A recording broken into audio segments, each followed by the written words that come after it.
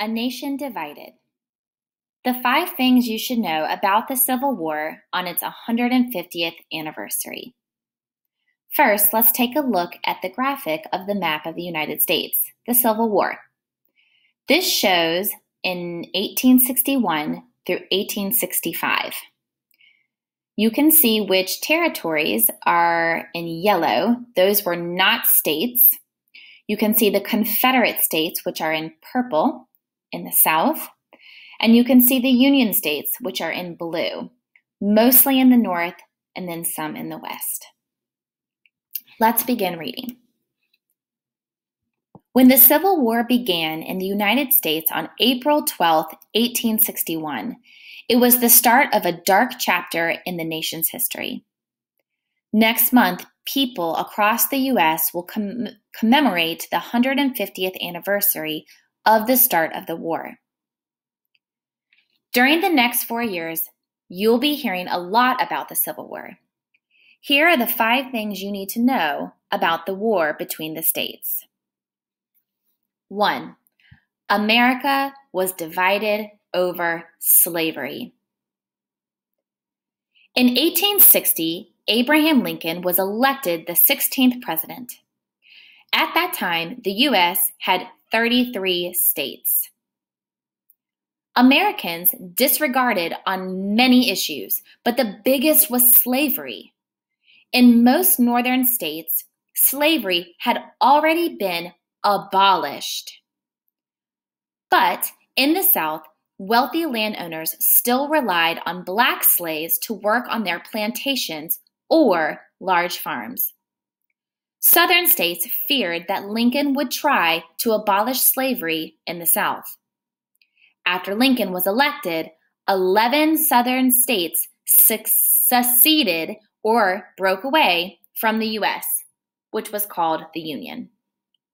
These 11 states formed a new country, the Confederate States of America, the Confederacy. Let's look back at some of the words we need to know. Abolish means end officially.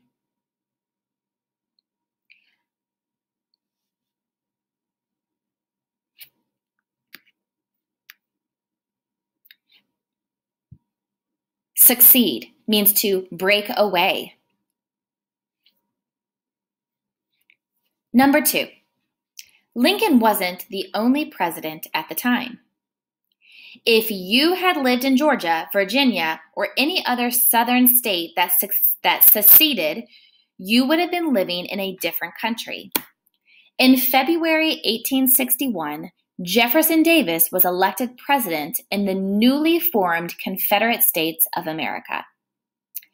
The Confederate government had its own capital in Richmond, Virginia. The Confederacy also had its own flagged army and its own money.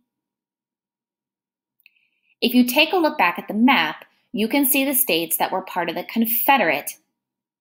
You can see the states that are part of the Union. In the pictures below, you'll see Abraham Lincoln, who was the president of the Union States, and you'll see Jefferson Davis, who was president of the Confederate States. Number 3, the Civil War was the deadliest war in U.S. history. The first shots of the Civil War were fired on April 12, 1861. Confederate troops attacked a Union military base at Fort Sumter, South Carolina. For the next 4 years, both sides fought hard in many bloody battles. In all, about 620,000 Americans lost their lives. Family members sometimes found themselves fighting on opposite sides of the battles.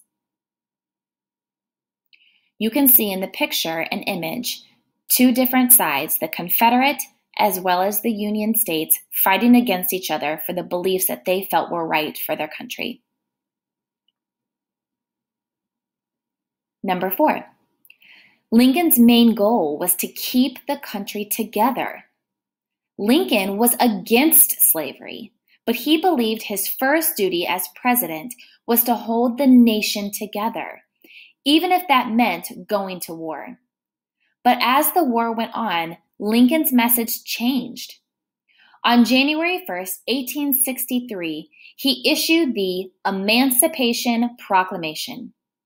It freed slaves in Confederate states and made ending slavery another main goal of the war. Many former slaves from the southern states later fought for the Union Army.